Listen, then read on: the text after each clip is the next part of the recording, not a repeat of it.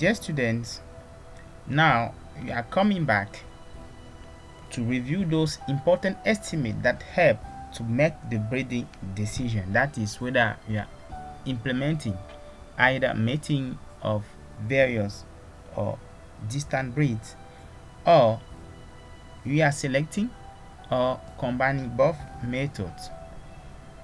Alright, so before the selection decision or the breeding decision is taken, the following elements must be estimated. We have the breeding value, was done before.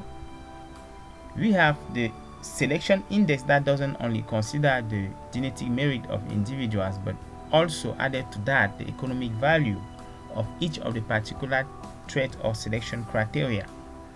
Then the estimate of the heritability and the prediction of the future response, that is the performance of the offspring before the mating even happened. Alright, now for the breeding value, we'll just give you the formula once more because this was already reviewed. So you have three various formulae here according to the type of information you have gathered or you have at our disposal. So when the heritability and the repeatability are both known, the second formula is the best to estimate.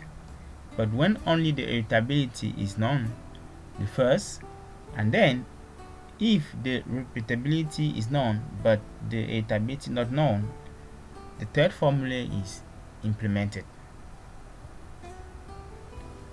Okay, now what is the selection index? This is an estimation of the overall genetic value of the breeding candidates, taking into account both the total breeding value and the relative economic importance of the different traits. Why is this very important? Because commonly in practice, it is difficult to select animals based only on one character, since many traits are transmitted together, probably due to dependence between the traits or genetic interaction between the genes. Well, the selection index is noted as here presented, where BJZJ represents the ponderation of the breeding value and that of the economical value for as many traits as we consider for the selection process. Here J vary from the first trait to the nth trait. Okay, now this equation is here presented where we have A1 VE1 as the terms for the first selection criteria or trait, A2 and VE2 for the second. So here we have n trait that we are considering in the selection matrix or in the selection process. Fine.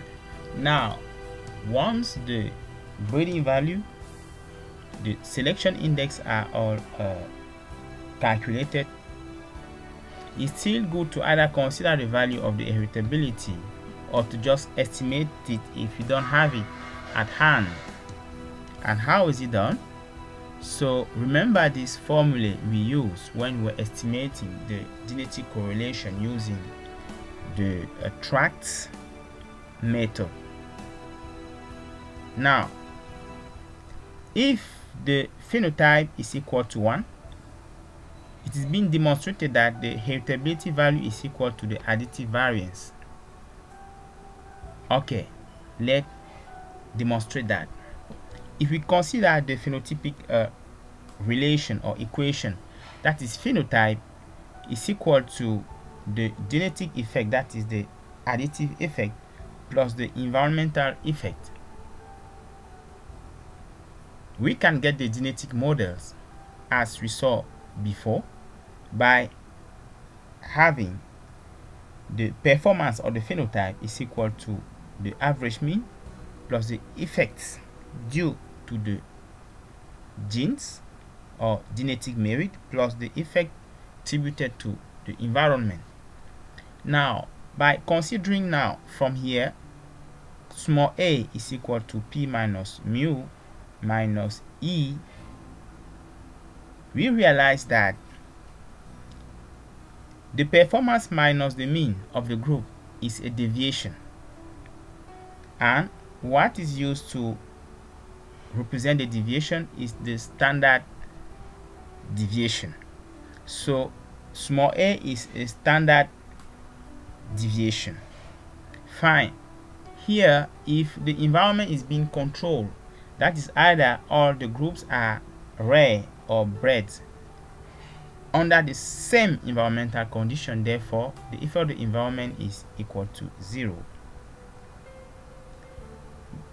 From this consideration, we have a, that is the deviation of the mean, and by changing the variable as we just defined, we'll find that small a is equal to the standard deviation of the additive effect and is equal to h, and therefore what is the square of the standard deviation? It is the variance.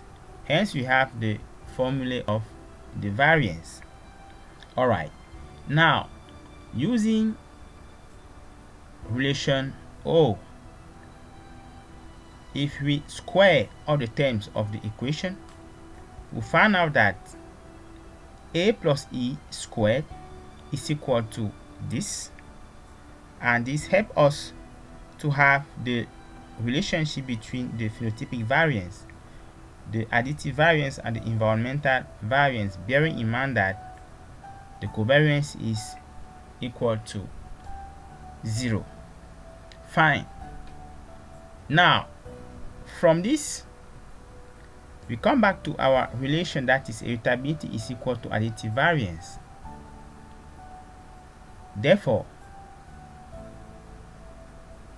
a here can be noted as square root of the heritability, that is the additive effect, and since we know that the environment effect is equal to the phenotype minus the genetic effect, we deduct the value of the environment effect. These are the components we use in the methods, in the tract methods of the estimate of the genetic correlations. Okay, now another important element to estimate is the potential production. The predicted production is an anticipated determination of what will be the performance, the next performance of the animals.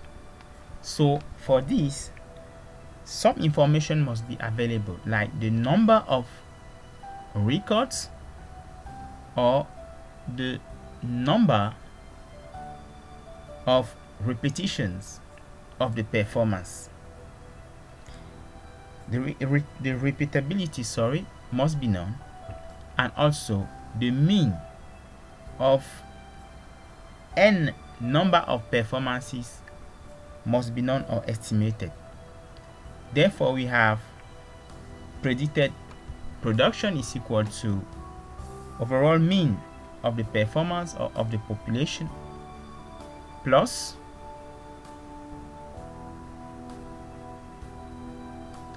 this quantity where